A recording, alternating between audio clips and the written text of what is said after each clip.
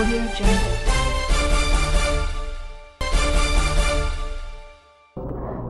मैं सुष्मिता विश्वास स्वागत करती हूँ आपका मध्य प्रदेश के लोकप्रिय और तेजी से बढ़ते चैनल रेड अलर्ट न्यूज में। आइए देखते हैं खबरें विस्तार से। खबर है सिवनी से। बीती शाम सिवनी जिले के डूंडा सिवनी थाना अंतर्गत एक ऐसा मामला सामने आया जिसने सुना उसके रोंगटे खड़े हो गए।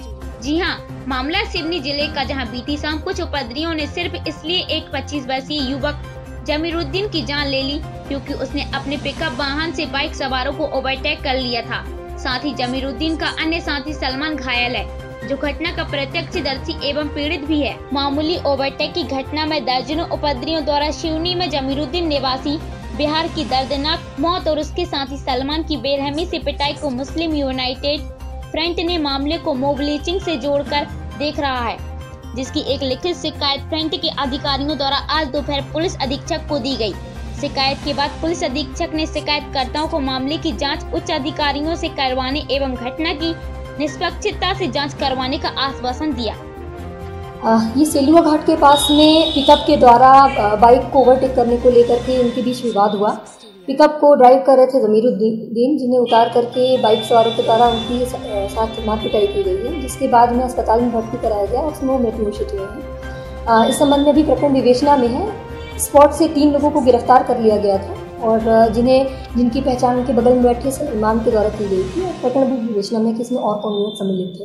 जी हाँ, हम लोग कुछ मुस्लिम समाज के या जो समाज सेवक लोग थे और यूनाइटेड मुस्लिम फ्रंट के लोग आज एसपी महोदय से मिलने गए थे। कल सिवनी में बड़ी एक दुखद घटना घटित हुई शाम में 6:30 बजे। उसमें दो वाहन चालक जो लोग थे, उनको कुछ लोगों ने सेलुआ घाटी बरघाट रोड में बहुत बुरे तरीके से पीट के उनकी हत्या कर दी थी। तो उसी के संबंध में कुछ हमारी मांगे थी, जांच को लेकर हम उसमें वरिष्ठ अधिकारियों से जांच चाह रहे थे। उसको लेकर हम आज एसपी साहब से मिले। क्या है मुख्य बिंदु, क्या है आपका? उसमें मुख्य बिंदु ये है कि हम ये चाहते हैं कि ये जो घटना थी, ये मॉब लिंचिंग से संबंधित घटना है। उक्त घटना में ये लोग अपनी साइड से बरघाट की तरफ से सिवनी की ओर आ रहे थे।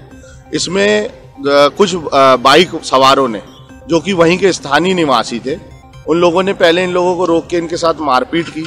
उसके बाद इनको चिन्हित करके इनके नाम वगैरह पूछ के अन्य लोगों को बुलाया कि ये कुछ मुस्लिम लोग हैं, एक समाज का नाम लेके, और इनको देखना है और आगे मिलो, और अपने साथियों को बुला के बिल्कुल प्री प्लान तरीके से आगे रोक के इनके साथ, यानी टोटल 2 बार मारपीट हुई इन 2 लोगों से, जमीरुद्दीन और सलमान खान। तो जिसमें जमीरुद्दीन को जो फिर से इनने दूसरी बार जब रोड में लिटा के पत्थरों में पटक के जो मारे, उसमें जमीरुद्दीन की इतनी बुरी हालत हो गई कि वो रास्ते में ही अस्पताल ले जाते समय उसकी मृत्यु हो गई।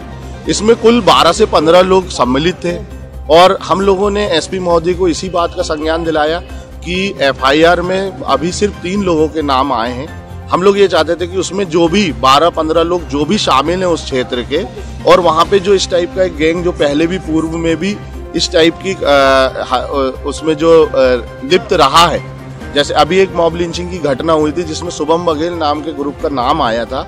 अगर ऐसे लोग उसमें लिप्त है तो उसकी उच्च स्तरीय जांच करके उन लोगों के खिलाफ भी 302 का मामला दर्ज किया जाए। सिवनी से अब्दुल काबिज खान की रिपोर्ट।